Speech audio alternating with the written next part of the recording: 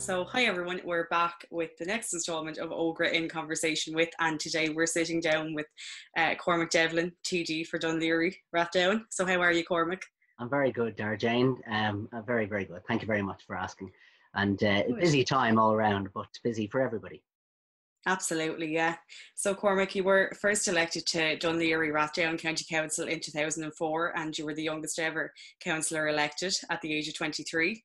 And then you ran in the general election in 2016, and you were unsuccessful that time. But then you were just recently elected to Dáil Éireann in the general election in February. So, a long time in politics for you. Yeah, I suppose it is quite a long time already. But I've enjoyed it thoroughly, and I think for anybody, particularly young people getting involved in politics, be it membership of a political party or indeed as an active public representative, it is interesting. And of course, no more like today, there's always some challenge ahead or in the current phase where it brings people who want to serve and want to get involved in their community or in their area. Politics is a great vehicle for that. And so for me, obviously, I was 23 when I was first nominated to run.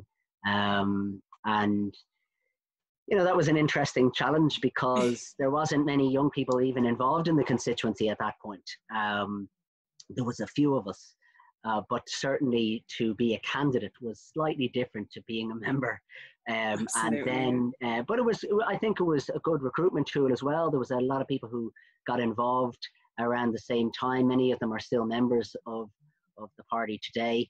We're all looking a bit older than we did when we first started, but I think it's very important. I think that's the importance of Ógra.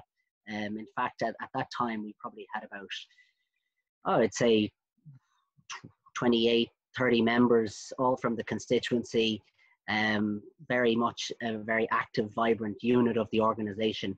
And it really fielded the whole new generation that is the senior party today.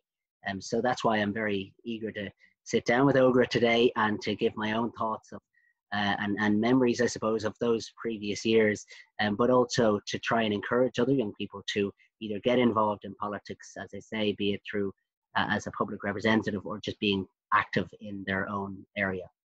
Absolutely. And I suppose rolling back from when you were acted as a candidate and then you were successful, what was your earliest political memory before that? Before that, well, I remember growing up in the house with election posters. I probably was about 6, I'd say, and posters that seemed bigger than I was at the time, staring at David Andrews would have been a minister or a TD at the time, and certainly he was very well known to our family as at the time, I think it was probably the 87 general election, and looking at these posters had overtaken our hallway. You could barely move in the house. And I remember in that election, Ed MacDonald was another candidate. Richard Conroy was another one. And David was successful again at that election. But I remember Charlie Haughey would have come out to Dunleary canvassing, and the crowds of people, totally different to today, you know, where the whole organisation and indeed the wider public were very much involved were very politically astute and active, and wanted to meet the Taoiseach of the day or the party leaders. It certainly seemed to me like a very exciting thing, and I remember that memory very vividly. But it was interesting because that's probably my earliest memory, you know, from that time. And I suppose it's not always easy, obviously, being a public representative. There's a lot you have to deal with. You know, the work is hard, it's long hours, it's not your standard 9 to 5. But I suppose it's definitely not. But I suppose what do you enjoy most about being a public representative, and I suppose why do you do what you do? I think I'd say it's probably the same for every single one of us, regardless of party affiliation. It is the assisting people.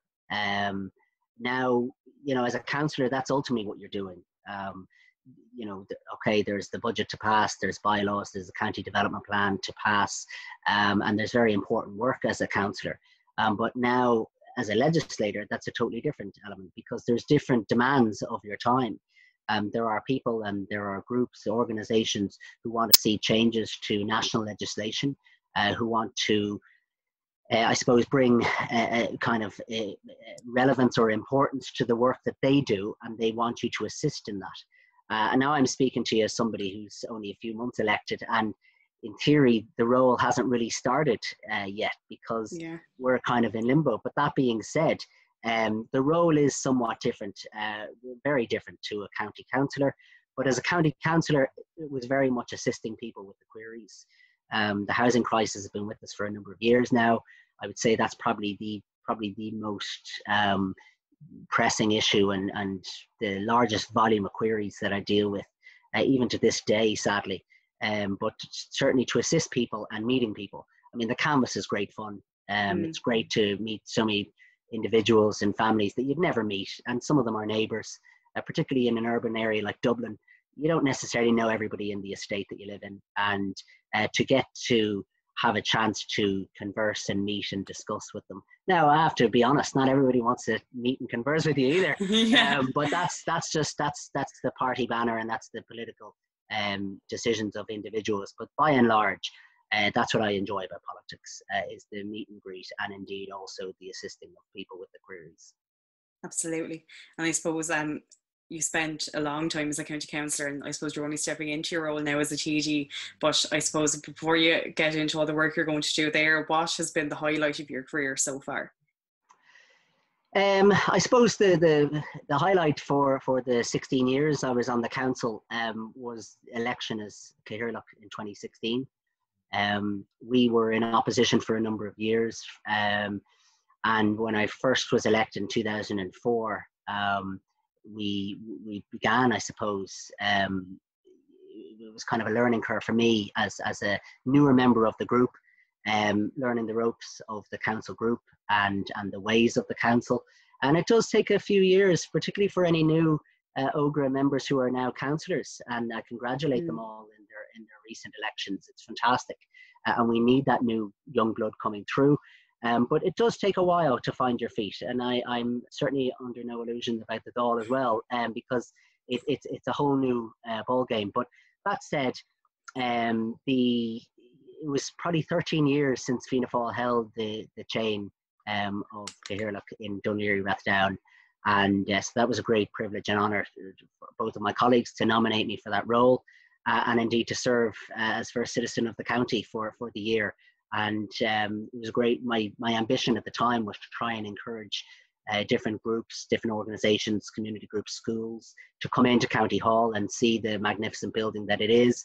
And I think we achieved that, and I certainly enjoyed it, and it was probably the highlight of that period. Brilliant. And then I suppose, what advice would you give to anyone in Ógra or any young person who's going to watch this going into politics?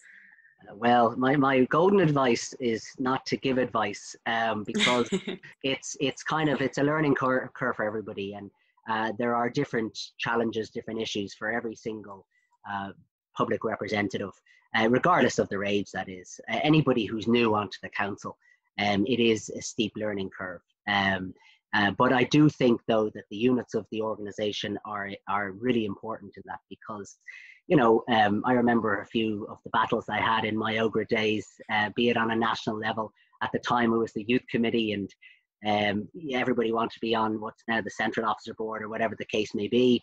And those battles, as it were, are very important, because it does give you a good grounding, and allows you to see what actually happens in the council chambers. And I wouldn't say that happened in the Dáil chamber now, but certainly it's very important. So anybody who's new, I think it's really important, particularly as you're new. There's going to be a county development plan coming up across the council chambers across the country. That's going to present challenges for our members, and then of course anybody who's dealing with. But they're well into it now at this stage. But there's various queries, and there's no training for this. The public decide who's going to represent them in their area. You have to put out your stall and see if the public want to elect you. And if you are successful in being elected, and then they trust you with their vote, then the challenge is, You have to learn how to try and deliver on the promises that you made, and indeed try and assist the people that come to you. And you're not always successful, unfortunately, no matter how hard you try. But that's the challenge, and that's, I suppose, the enjoyment of public life. Absolutely. And I suppose then you entered politics, you were elected first to 23, so you were very young then, and you've kind of gone through it now, 16 years on the council, you're now in the Dáil, and as anyone knows, it is a tough job and it can impact on your personal life as well as anything else. So how have you found that going through for the last 16 years? I suppose you get used to it quite quickly. Look, I mean, it's not that intrusive, to be honest. But in terms of your time, it's intrusive, and I think that for people around you, those who aren't in politics, they kind of struggle with it, because they just, as you said yourself, it's not the 9 to 5. And for people around you, they kind of scratch their head wondering, how do you do this? Because you're never really off. And as a public representative, you're accessible, and probably more accessible now, vis-a-vis social media, etc., than I probably was looking back in 2004.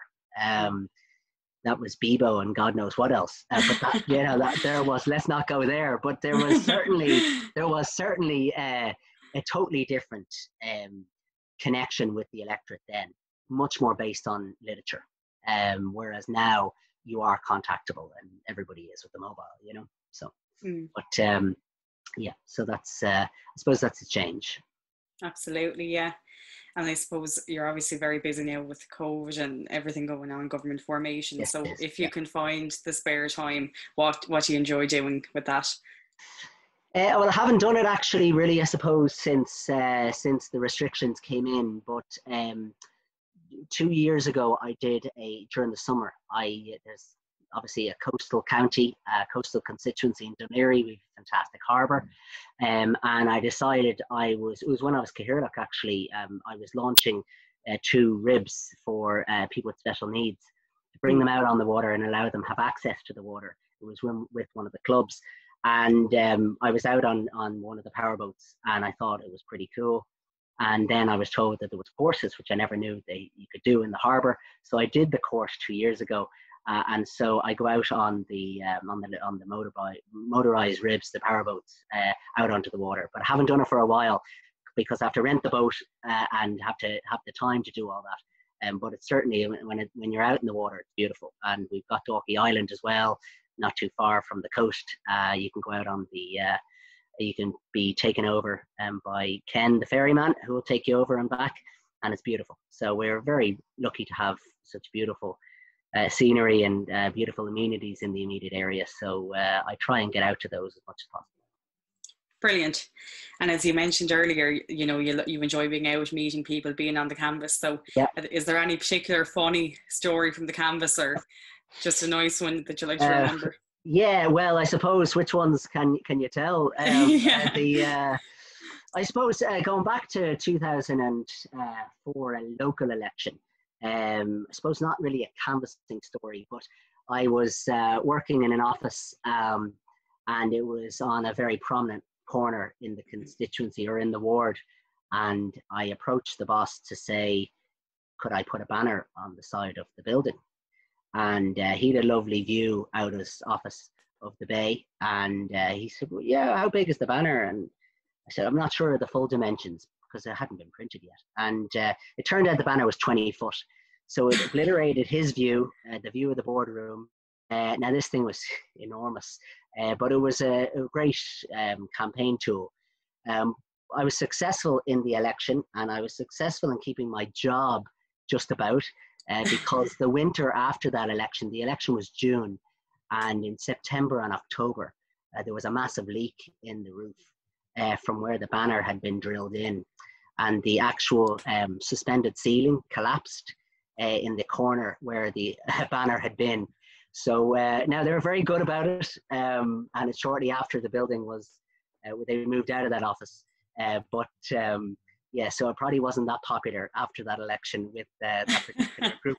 But we're still friends, and but it was just one of those things where you have to I suppose, avail of the opportunity that knocked. I did, and they were very kind and obliging, but there was long-lasting consequences to that banner, I can tell you. So you're lucky you got over the election before the Absolutely. roof caved in. Absolutely, literally, yeah. There's a metaphor in there somewhere, you know. Yeah. So I think that's all the hard questions out of the way now, Cormac. We just have a couple of quick fire ones if you're up for those. They're just a bit of fun. Absolutely, yeah. So Cormac, would you drink Barry's or Lyons tea? Oh, I hear it now. With Lions, no question. Okay. And then what is your favourite place and you cannot say Dunleary Rathdown? Okay. Favourite place? We actually spent the last summer up in Donegal. We took a holiday up there. Fabulous spot. And Wexford, we go down to Wexford quite a bit. Friends have a place down there, so we go down and see them. Obviously, this summer is going to be totally different. So we'll have to see if we be going anywhere. But it's, we've some beautiful coastline around the country. I'm a big fan of the coast and love the beach and stuff like that. So wherever we can, but we're very fortunate in this country to have loads of that. So we're not stuck this summer. We'll spend somewhere in Ireland, hopefully, depending on how the restrictions go. So brilliant. I won't break the restrictions. No. And then a person from another political party that you admire. Okay. In Ireland? Anywhere. Okay, I would say, the Democrats in the US, following the actual presidential debates there, or certainly the primaries and stuff, for Joe Biden, I'd say, he's a comeback kid, certainly. People wrote him off. Bernie Sanders, I thought was going to do it this time, to be honest, and that didn't happen. But I have to admire the man for his energy and drive, and he has proved a lot of detractors wrong in terms of how he's conducted himself so far in the campaign. But Joe will no doubt provide a lot of entertainment over the next couple of months. But certainly I admire what he's done so far because, as I say, people had written him off a number of months ago. And he had a lot of challenges ahead of him, but he's cleared the field. And it's going to be an interesting one to watch. Absolutely, yeah. No, it was interesting watching the primaries come in after you look at all the polls and that leading up to it, and it was definitely a shock.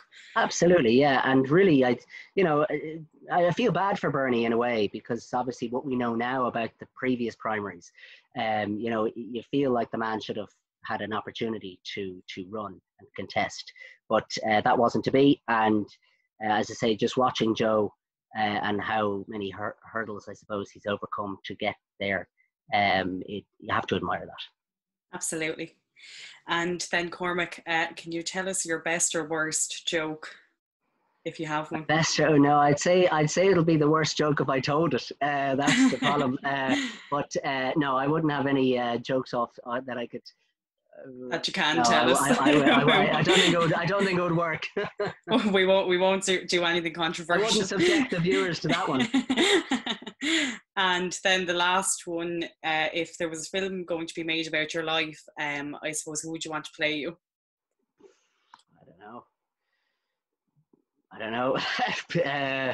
Who do I want to play? Well, sorry, Matt Damon is now in Dalkey. There you go. There we go. I don't think they could afford him, nor we don't look anything alike. So sorry about that. No bother at all. Cormac, thanks a million for sitting down. Thank you very much, Sarah Jane. Appreciate that. Cheers. Hope you and the family are safe. Thank you very much. Thanks a million. Take care. Bye.